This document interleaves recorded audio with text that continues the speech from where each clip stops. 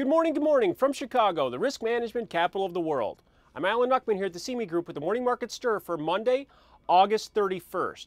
What a wild and wacky week it was last week. Markets ended up finishing positive. On Friday, the S&P was relatively unchanged, up 1 point at 1990 on a closing basis, but stocks did recover on the 5 days, ended up being positive 1% in the S&P. Dow futures also gaining up 9. 16,659 was the close on Friday, a 1% jump on a weekly basis after that gap lower open on Monday. We did see recovery by week's end.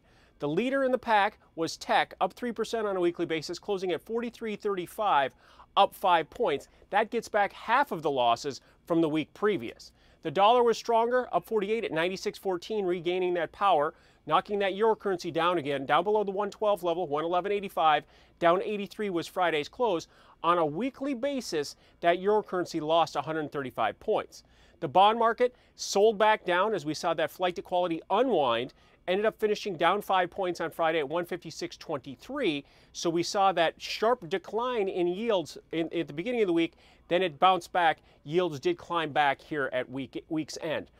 Speaking of movers, crude oil. Crude oil was up at $265 on Friday, back above $45, believe it or not. $45.25 was a close.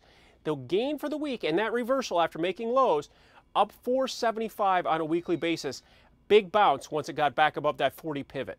And gold on the decline, unwinding in that market as well, down $28 on a weekly basis, ended up finishing up 11 on Friday, getting back some lost ground, still above $1,100 an ounce. 11.34 was a close. So after the wild, wacky, volatile week last week, where did things stand here on this Monday morning to start a new trading week and to end the month of August?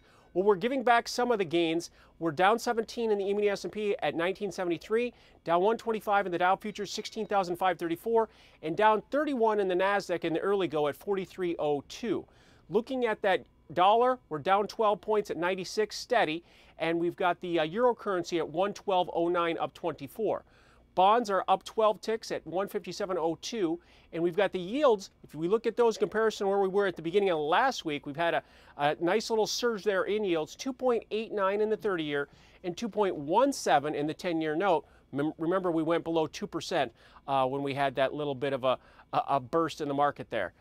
The crude market, 44.25, down $1, giving back some of that short covering bounce. We'll see what kind of follow through we get here in the next few sessions.